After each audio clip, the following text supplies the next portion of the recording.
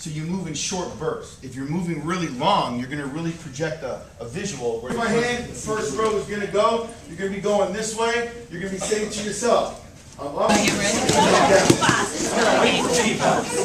I teach the same thing. If he was an officer off duty carrying a firearm, his weapon would be out and his family would be right behind him.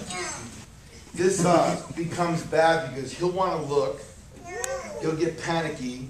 I won't be able to see where I'm going.